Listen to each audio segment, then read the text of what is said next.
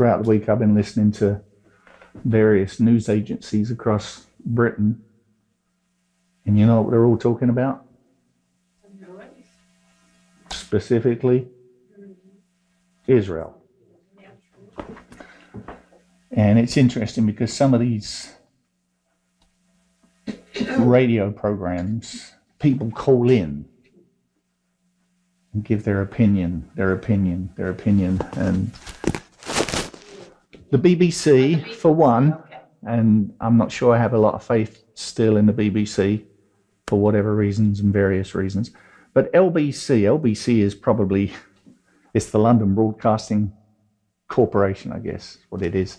They've been around a long time, but they are independent radio out of London, and they would be considered not as bad as, but similar to Fox, the alternate view of things. And everybody is, looking in and whining and, and what struck me about one of the opinions that seemed to be gathering speed was that someone needs to be the first to say, well, we're not going to retaliate.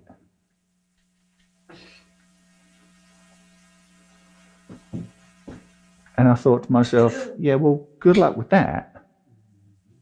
Because it never stops. That's the problem. Yeah, it never stops. It goes on. Yeah. It's been going on for a long time. It has. Forever. I mean, they wanted to destroy Israel. So And that's why they exist. This is their claimed version of why we exist. But to just expect evil to not do something evil is a pipe dream. Yeah, I mean, yeah, so Jesus said, and he said, listen, if somebody don't resist, don't give evil for evil, somebody slaps you on the one cheek, offer the other. Yes. Okay, so this is the epitome of not retaliating. And in the life of Jesus, he never physically retaliated. Now, spiritually, those pigs didn't fare well because of the demons that didn't fare well. But the devil is never going to say, well, all right, let's just call a truce. It's never going to happen. It doesn't matter what our view of this fight between light and dark. Darkness is always trying to put out the light. aggressively now. Aggressively, yeah. It's like, what is it? Why don't you go pick on the Buddhists? Why don't you go pick on the Eskimos? Is that even a right term anymore? The Inuits. Oh, okay. Why don't you go? No, it's got to be Israel at the moment, right? And in the end, because Christians keep on talking about, can we say it, the Old Testament, and all those laws and all those commandments, because they won't shut up about that, he's going to try and shut them up, but it's never going to happen. He's never going to be successful. And I thought, what is the problem here? What is going on? And here's where we'll go this morning. I entitled this, Jerusalem. And our scripture, beginning in Psalm 132, verse 13, for the Lord hath chosen Zion. He hath desired it for his habitation. This is my rest forever, he says. Here will I dwell, for I have desired it. And from time to time, I've heard fellow Christians, interestingly, only ever Christians, not heathen, who have become convinced that Israel is of no longer any interest to God. All of these troubles throughout history, they say, have come upon Israel as judgments from God. And the verse before the verse you read right there, verse 12, says, if. There's a qualifier, but it's not the qualifier that we might think.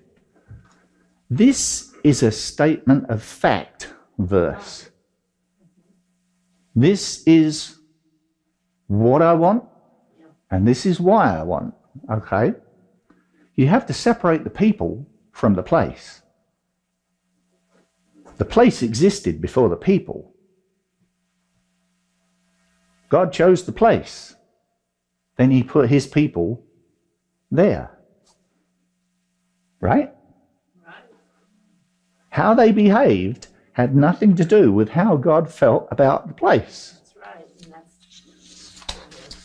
So just go back and read that verse in plain English. And it reads, Psalm 132, verse 12. Here's the if part. If thy children will keep my covenant and my testimony that I shall teach them, their children shall also sit upon thy throne forevermore. And here's the part where God says, why? For the Lord hath chosen Zion, he hath desired it for his habitation. This is my rest forever. Here will I dwell, for I have desired it. This is his place. For whatever reason, this is the place. God is no longer interested in Israel, they say, because, A, the Israelites turned their backs on God one too many times. B, they killed the prophets whom God sent to them. C, they offered up his son, Jesus, to be crucified. D, and finally, as the last straw, the Israelites stoned Stephen. And all of this at the behest and with the approval of the religious element in Israel. And I feel like we can say there's no argument there. They did do all these things. They were a stiff-necked people. The history of their rebelliousness begins the moment they walked out of Egypt. You know, the history of their rebelliousness. I mean, there's a lot of unwritten history that we are not privy to, that they behaved this way. Even Moses was a murderer, for heaven's sake, before they ever left Egypt. You'll remember the Romans were not interested in taking the life of Jesus. It wasn't Pilate or any other governor who sent out the order to have all the children murdered. It was Herod, the king, the Jew, with the Jewish mother, raised as a Jew. The Roman centurion, the owner of the servant, came to Jesus seeking healing for that servant. And it was yet another centurion at the foot of the cross who recognized who Jesus was. While everybody else is saying, saved others, let him save himself. There was something about this parcel of land in the Middle East that God decided was going to be ground zero for where he was going to put a pin in history. And just as in a similar fashion, maybe never thought about this, the works of William Shakespeare have been partly, if not largely, responsible for keeping alive the language of the King James Version of the Bible. The Hebrew language of the Israelites has kept alive all of the old Hebrew manuscripts of the Bible. The Hebrew language is the only living Canaanite language that is still in use at present. The earliest Hebrew writings that have been discovered date back to 3,000 years ago. BC. 5,000. 3,000 years BC. Does that add up? Whatever. They're old. Right? 3,000 years before Christ? Is that what you're saying? I can't remember what I wrote down there now. See, the 3,000 BC. No, it had to be more than. It had to be 3,000 years BC. But somewhere between 200 and 400 BC, people stopped using Hebrew as their spoken language, and eventually it started dying. But in the 19th century, with the rise of Zionism, that's the 1800s, you'll have to look that up later, Zionism, Hebrew went through a revival process and once again started being used as a modern spoken language. At present, Hebrew is the official language of Israel with 5 million native speakers. Whoa, that's really something. When the Ark of the Covenant is once again unearthed and those tables are lifted out, there will be no need for artificial intelligence to translate them. You've been keeping up with the news. There are people alive today who will be able to read what God wrote with his own finger. It's going to be something to see, isn't it? On both sides of those tablets.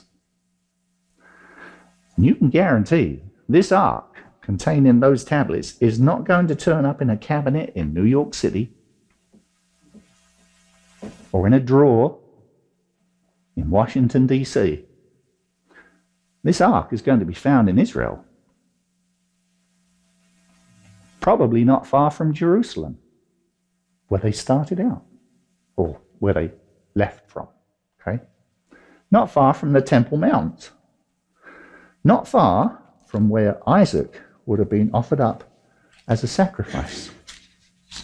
Not far from where Jesus was offered up. Not far from where Jesus ascended to heaven, and where the angels who stood with those watchers said he would return just like this. Right? What are you looking at? Oh, he's coming back. Just like he left. He left, yeah. And at the end, or should we say the beginning of all things, the New Jerusalem, I mean, just look at the name. New Jerusalem comes where? To Jerusalem. The Great Controversy records it this way. This is priceless. Christ descends upon the Mount of Olives. Talk about that just a minute. Whence, after his resurrection, he ascended, and where angels repeated the promise of his return. Says the prophet, "The Lord my God shall come, and all the saints with thee, and his feet shall stand in that day upon the Mount of Olives, which is before Jerusalem on the east." Or east. "And the Mount of Olives shall cleave in the midst thereof, and there shall be a very great valley, as the New Jerusalem in its dazzling splendor comes down out of heaven. It rests upon the place purified and made ready to receive it. And Christ, with his people and the angels, enters the holy city." That's from the Great Controversy, pages 662 and 663. If you want to make an argument for God stepping back from the Israelites, you could probably build a case for that. But not the place. Israel, specifically Jerusalem, is where the end begins and the world ends. Charles had a seminar by that title, which I sent out during the week. I've been watching it. It's going along with what you're preaching. I know, it's brilliant. God has a long history with Israel. He moved out the Canaanites, former owners of what came to be known as Israel. Then came the Philistines, who occupied an area on the Mediterranean Sea in the west of Israel, part of which is now known as the Gaza Strip. just southwest of Jerusalem. After Samson's victories and disastrous brush with the Philistines due to his loving wife Delilah, Samson brought down their temple, you'll remember. Later on, a young Jewish shepherd boy named David, following the instructions of his father, went with bread and cheeses to feed and get news of his brothers who were in a standoff with the Philistines. While he's there, he listens to the ranting of this giant of a man named Goliath. Indignant, David offers to take on the beast.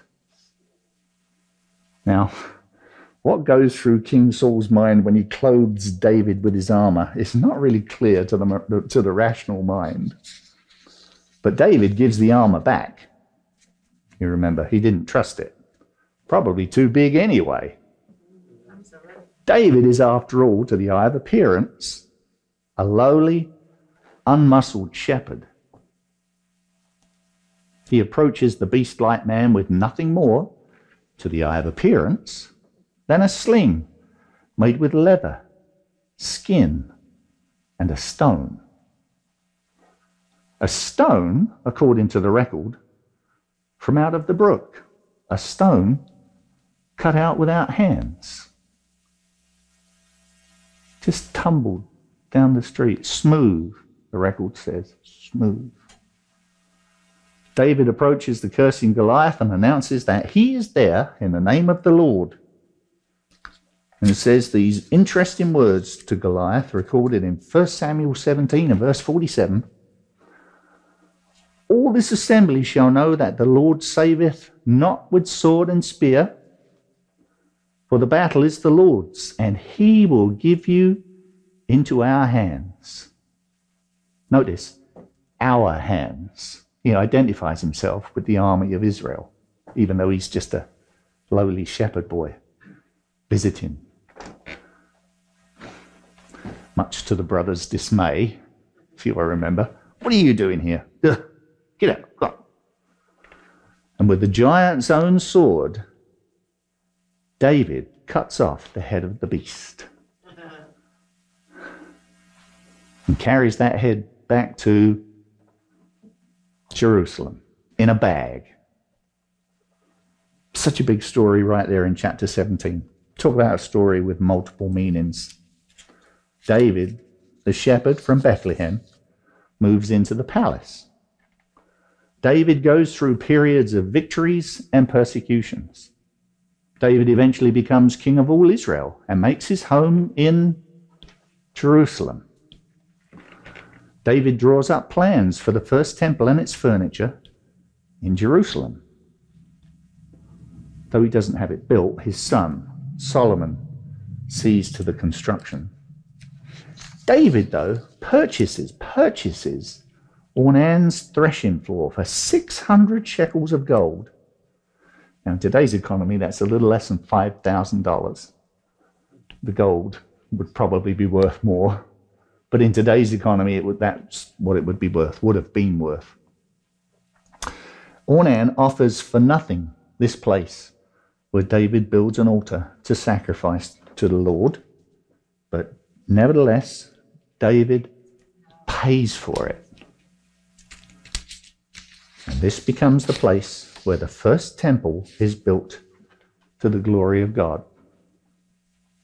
You know, that was the same place that God offered up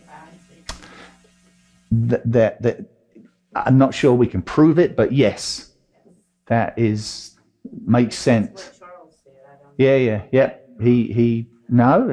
There's no reason for us to believe that is incorrect. Why not? I mean, make perfect sense. Because that's the reason he bought it. That's why Abraham, there was something about this that he wanted this especially. David wanted this especially.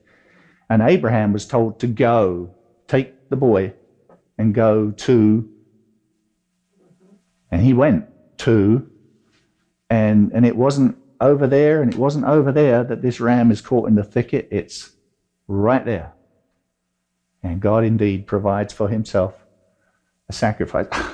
The bigness of all of this. It's a lot deeper than that. It is, and this is just what we think we know too. And you know, at some point when we get to sit down with God, with Jesus, with however this instruction, however this class is going to go, we're going to say, wow, you know, this is what this means, and this is what that meant, and this.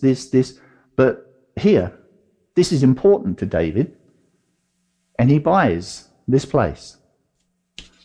And by all accounts, this spot will become the final resting place for the final temple. In the language of the Bible, in the New Jerusalem, the Lord God Almighty and the Lamb are the temple of the New Jerusalem. It's not a building. There's something very spiritual, some big spiritual meaning going on here. And someone out beyond the camera is going to say, I know what that is. And it's brilliant. You know, we're still sorting all of this out. But let's say it again. Israel, and specifically Jerusalem, appears to be of great importance to God. And let's consider the New Jerusalem in proportion to the Old Jerusalem. Old Jerusalem, in size, is 49 square miles. It's not very big. The New Jerusalem, recorded in Revelation 21:16, reads, now we have to do some calculations here. The city lieth 4 square, and the length is as large as the breadth. And he measured the city with the reed 12,000 furlongs. The length and the breadth and the height of it are equal. Now we're supposing here for a moment that the measurement is 12,000 furlongs on all 4 sides. But it might not be. But let's do 12, well, let's suppose here, okay? 12,000 furlongs equals 1,500 miles. Whoa, really? Per side. If we take those 15, okay, each side. So how many square? Well, let's see. If that is in fact the case, then the floor space of this city is more than 2 million square miles. What? So, whoa. That's big. Did you figure that out? I did. I figured it out with a calculator. Oh, no. But let's say the 2 angel... million square miles is I know. half the earth, wouldn't it? It'd be big. I don't know. Okay? It's big. All right? Now, let's say the angel measured all 4 sides, and they totaled 12,000 furlongs. Okay? Let's just say that. Okay. That would be 3,000 furlongs per side, Okay. which would equal 375 miles per side. In square miles, that would be 140,625 square miles. I mean, even that, you know, it's like... 144,000 miles. Well, there's a lot of people. Yeah, but it's only 6,000 miles from here to California.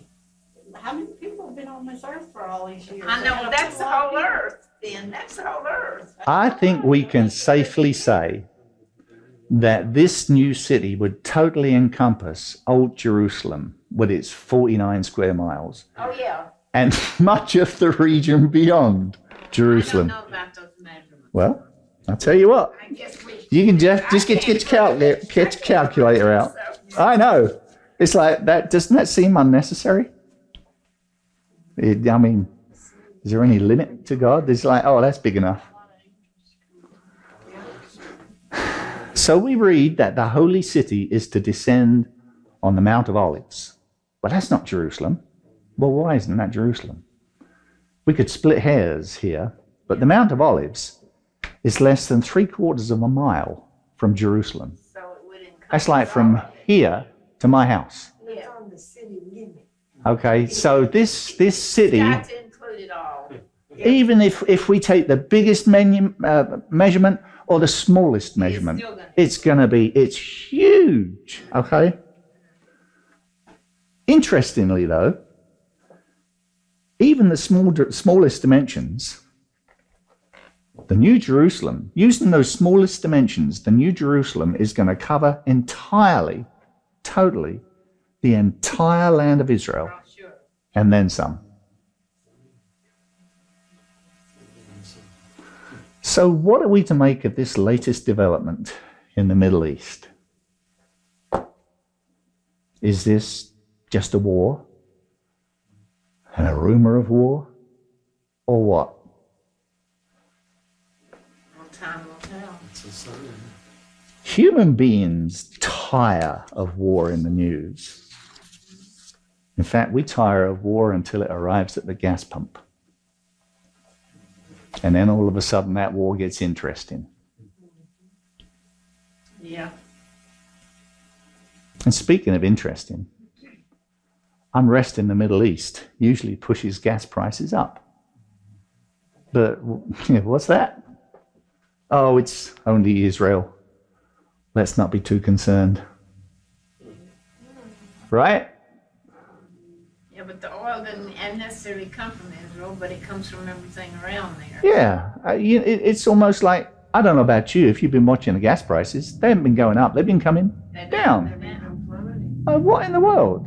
You know, usually hurricane goes through the Gulf. Gas prices go up. Somebody sneezes in the Middle East. Gas prices go up. War in Ukraine. Gas prices go up. War in Israel. Not yet. Well, maybe it just hadn't hit there yet. They haven't stopped Iran from selling it to Russia. So, whatever. There's about to be a mess over there, okay? Not that And it may just be just the latest mess. This may not be the end of the world. This is a really big mess, but it could come, the Lord could put his hands on it. He could give us more time. He could, but the end. for what? Yeah. The beginning of the end. All of the parts and pieces have to be in place. You ever played chess? A little bit. Okay, you've got all of these pieces, 16 pieces each. And that's a human game, 16 pieces each. Now, all of those pieces have to be in the right place for there to be checkmate.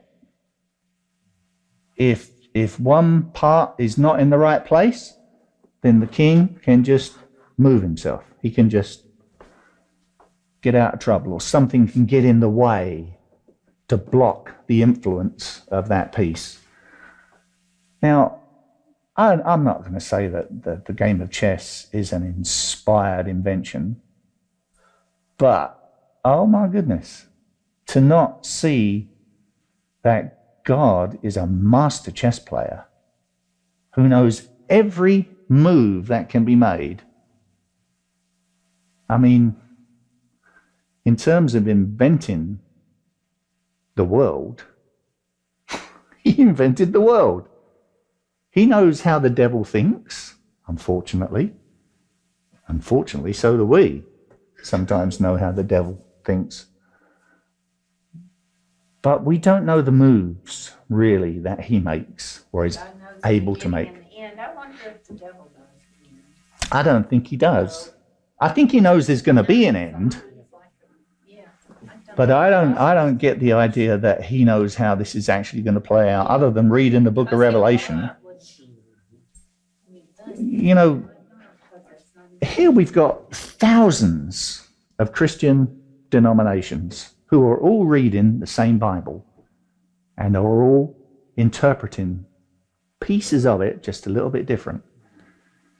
Now, the devil knows the book in the original languages. He knows. But he doesn't have the spirit to have the interpretation of what these things mean. So he can look at the book of Revelation and see the mark of the beast and see this and this. And he may not know exactly what all of this means. And the best chess players have everything in place except for that one piece that's just sitting over here. Now we're looking at that from a godly perspective, okay? Here's the board, all the parts and pieces are in place, and there's this one piece, a really insignificant piece. Jesus might have referred to that, the stone that the builders rejected. The one, this one made all the difference. This one piece makes one single move and finishes the game. And it's all over. There is no going anywhere. So does the devil know? I think he will have to figure out what to do as the scroll unrolls himself, because even though he may know the words, there's a lot of deception coming. Yeah, he knows the words, but he doesn't know what they mean. It's like a lot of us. We know all the words, but we really don't know what they mean, you know. Because the devil has to sit in the place of God. Yeah, that's what he wants. That is his intention. There's a lot to happen yet to do that. And doesn't he go by some of the, he looks at how you're doing, he goes by your reactions to add to his playbook of what. Yeah, he is a master psychologist. He has studied humanity for these 6,000 plus years. Yes. And knows, I mean, gracious, he got the victory with one simple sentence in the garden. I mean, this foe is not to be underestimated. But at the same time, by the same token, God is not to be underestimated either. More so. God uses people and he uses nations. Yeah, he does. If he can. If he can. Yeah, to push all the pieces in place quietly, if they're willing. Sometimes if they're not. Sad to say, you know, we're so much of a mess that we are tools in God's hands without even realizing it sometimes, you know. But it would be interesting to know the whole story, wouldn't it? The whole truth. Nothing but the truth. Who said what? Who did what? And honestly, I'm not sure what to make of all of this, to be honest. Yeah. Except to say that if God had completely abandoned the Israelites, and all these historical troubles were judgments come from God, then shouldn't we have expected God, through the Nazis, to have won the war? That's a good theory, yes. I was just thinking that. Why would God strengthen us, the Allies, to defeat a tool in his own hand? And you don't know Winston Churchill's heart, but if you read the history of that, God was certainly with that man. Absolutely. So, You know, and even though he didn't seem like he was a godly man, but he was in many ways. You don't have to be yeah, I mean, English people can be godly in a sense that doesn't look like they're being godly. Yeah. English people are funny animals. Well, we all are. Besides that, America's the melting pot, so. You know, we talked about C.S. Lewis 2-3 weeks back, who converted from atheism to Christianity. And as powerful as he was in the hands of atheists, he became more powerful in the hands of Christians. So much so that we're reading his things still today and still being inspired by these things today. And, you know, it doesn't, sometimes it just looks like God is not winning. I mean, you take a look at the cross. Did it look like God was winning? Not to the eye of appearance, it didn't, did it? But have you noticed how quiet the devil went after that event?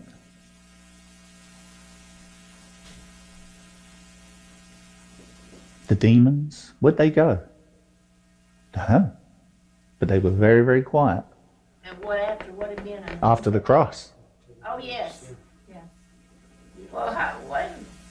It looked to the eye of Really, appearance. after that, there was a lot of persecution. There was persecution, but there's no devils springing up saying, frothing at the mouth, the boy that this, and there's We no, don't know that.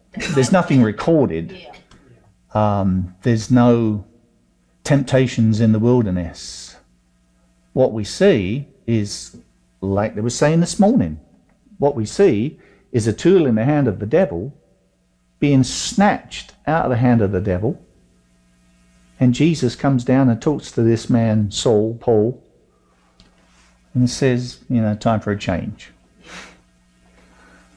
And like they were saying, imagine Stephen and Paul meeting in heaven. Like, He's the one who held your coat. yeah, how did you get here? And he wrote most of the New Testament. Oh, man. Now, we really don't think we'll have long to wait to see where all this is going. And maybe we'll be out of here sooner than we think. Time will tell, like you said. Now, I'm not sure that's a terribly good closing thought. What else can you say? But we'll end for there right now, okay? We'll say amen to that. So much more we could say on that, and so much further. Well, according to scripture as Charles saw it, and I think it's pretty accurate, you have to have the West, which could be Israel, the West coming against Iran in a big way. And that could happen now. But it could be put on too. Charles's view of that ram was that the ram was Islam, and that the two horns on the ram Were Iraq and were Iraq and Iran. Now, that is easy to see because they're probably, two of the most dominant characters in the Middle East. Too. So, Iran is just such a mess. It's got to be broken. And it's not Yeah, broken right they're now. no, Gaining power in the still world. kicking. Still kicking. And it is responsible for all these terrorist groups. It's supplying the means for them. Yeah, some of them anyway, yeah, for sure. And they know that. They see the money. But that prophecy in Daniel was given while Babylon still existed as a city, still being inhabited. And a lot of these things made very little sense at the time. They make more sense now than they did back then. The angel is talking to Daniel in sanctuary language, when in Jerusalem the sanctuary was just a pile of rubble. So Daniel is in Babylon. Yeah, but he was prophesying. Right, so these things made very little sense back then. You wonder what might have gone through Daniel's mind. What's he talking about? Yeah, well, he didn't really know, did he? He couldn't have known because it just And of course, made no Revelation sense. It builds on that, but not in the same exact words. Yeah, They do go together. they It's do. hard to understand. It is, and Really study it. some pieces on the board are not in place at the moment, which is probably why we can't Of understand course not. a lot of the things. We've had a lot of things that, But they're it's coming. going to happen and it didn't happen, or Yeah. something else happens and we're really shocked. They're coming. In the days of John and the book of Revelation, you have to wonder what went through his mind when he's talking about a mark of the beast. Beast? Animal? It was an animal, as far as he was concerned. A mark. No buying, no selling, except everybody had that. So from his perspective, all the parts and pieces weren't in place. And they're not all in place today, otherwise we would have the mark of the beast, which we don't have right now. It takes time to get all the pieces in place on the board. And God is never late, rarely early. Just on time. Heavenly Father, we pray that you would take us from this place. Bless us with the rest that only you can give. The peace that is only yours to give.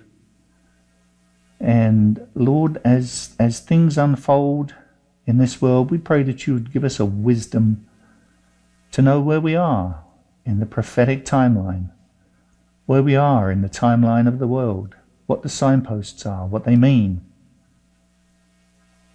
We pray that you'd help us open our Bible and study with discernment, with the Spirit, your Spirit, that only can give us the true meaning of these things. Bless us, take us from this place till we all see each other again. I pray that you would keep us safe. In Jesus' name, amen.